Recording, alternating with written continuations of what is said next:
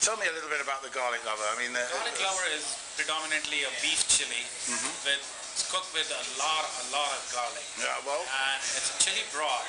Oh, it's a broth, right? Chili broth in which the beef is cooked. The beef is roasted first, and it's given flavors with different spices. Okay.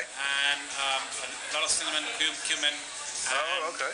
Once it's roasted, then it's cooked in this garlic broth for nearly 40 hours and a lot of garlic. 40 hours? For 40 hours. Okay. Simmered. Simmered, okay. Simmered for 40 hours. Under your most watchful eye, indeed. Absolutely. Yes. And then we skim the fat completely, so it's lean and really tasty. Okay, and this one is the Wakuka beef, is it? The garlic lovers. Oh, the garlic lovers, okay.